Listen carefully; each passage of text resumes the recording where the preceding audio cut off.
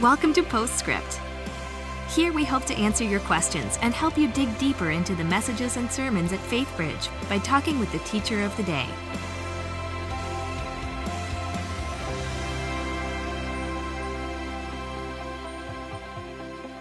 Hi, and welcome to Postscript. I'm Luann Riley, Grow Group and Discipleship Director, and I'm here with Michael Sullivan, who just brought our Father's Day message. Welcome, Sully. Thanks. All right, what a great message. I loved that you talked about all the variety of emotions and responses that a day like Father's Day can bring.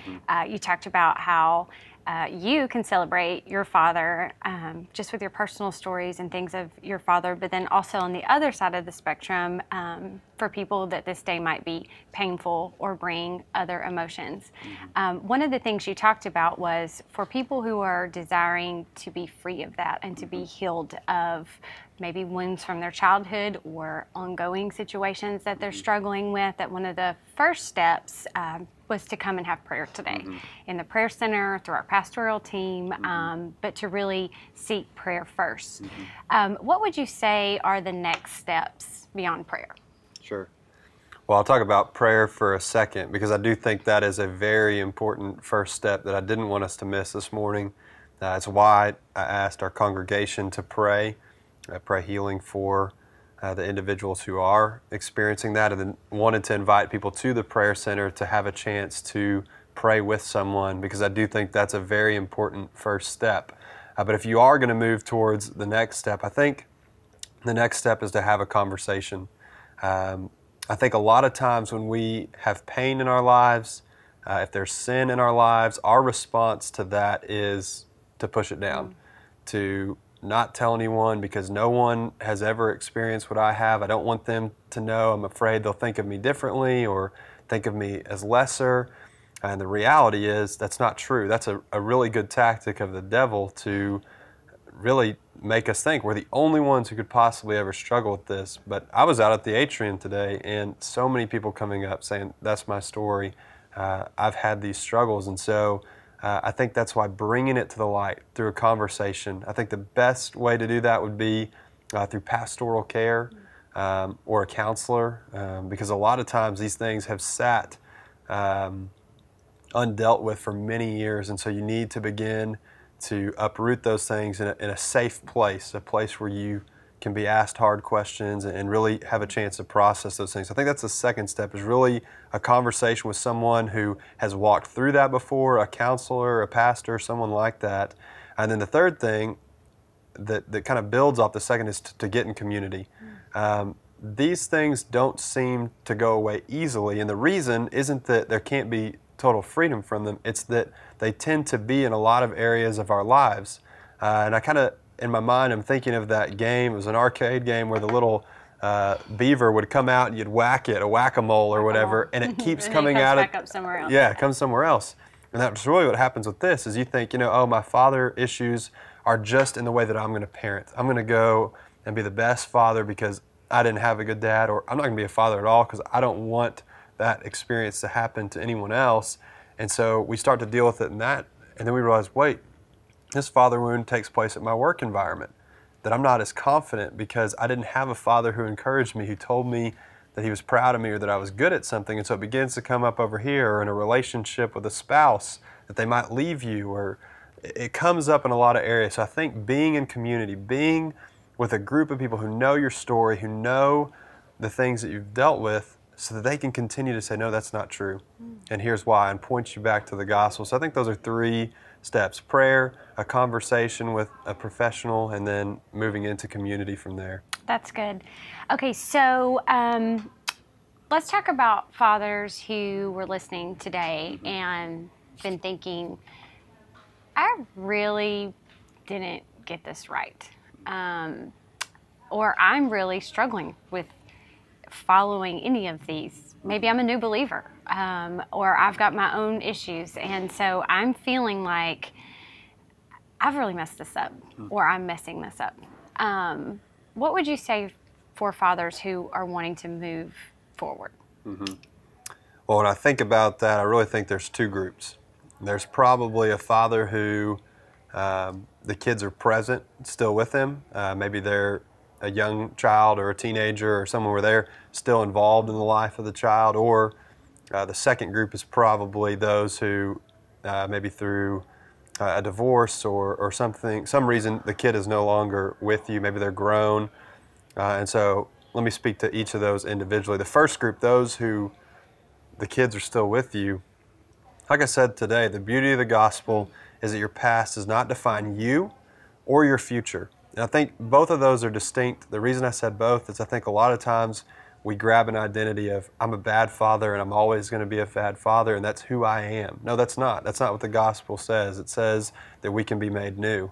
And so that's who you are is set free. You're loved, you're worthy, and who you are going to be is transformed in the image of Christ. That's what we're moving towards. There's a hope, there's a future. So I think as a father, it's not too late.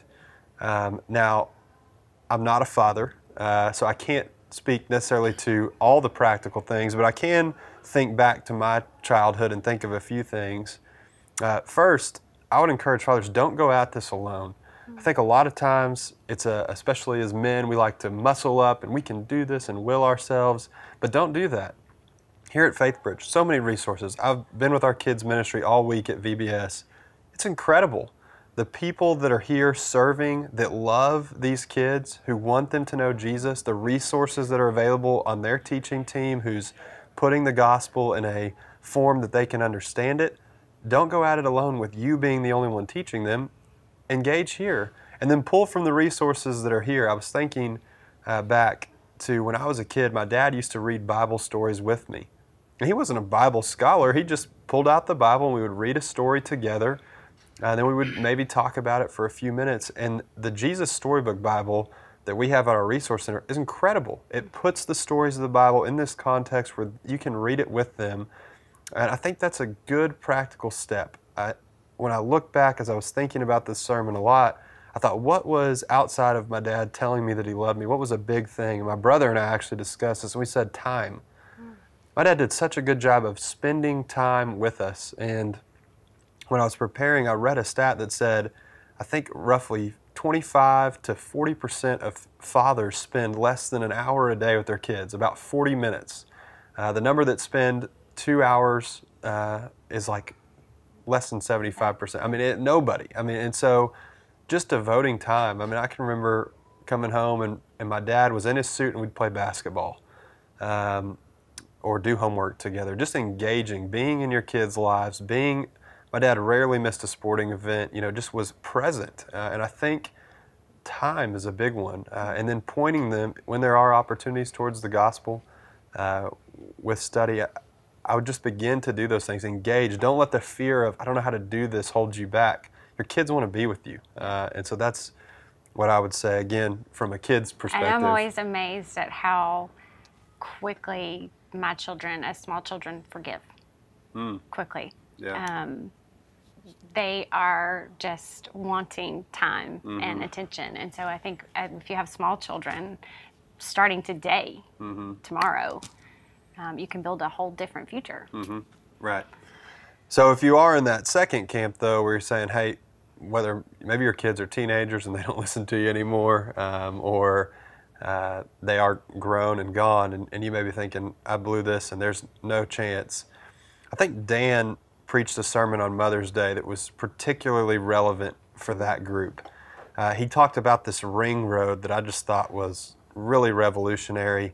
And I can't think of in the moment right now all of the rings, but I remember there were 3 or 4 rings, and I know for sure on the outer edge, he talked about you need to first, if you want to engage in a relationship, restore relationship that's got pain or damage, the first step is to be at a place where there's no harm, not a desire to do harm. And a lot of times if you have been a wounding father, you need to be at that place first where I have no intent of physical, emotional harm. Yes. Yeah.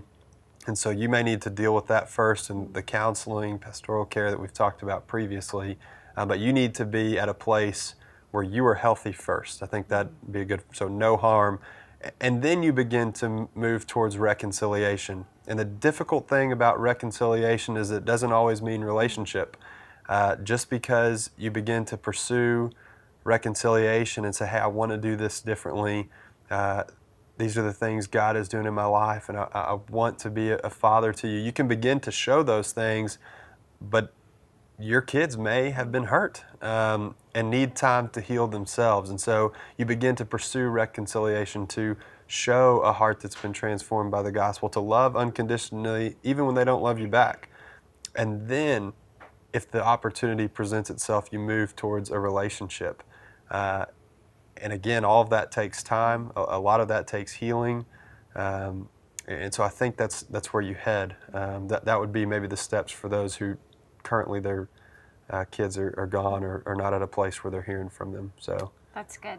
That's good. And so many different responses to both Mother's Day and Father's Day. That there is a lot of things that come with those relationships. But I love how you just pointed us back to God is our perfect parent, and the way that He loves us. And so what Jesus did on the cross is offer us the healing in all of these situations. So thank you for such a great message. Thanks. All right, and thank you for being here with us at Postscript. We'll see you back here next week.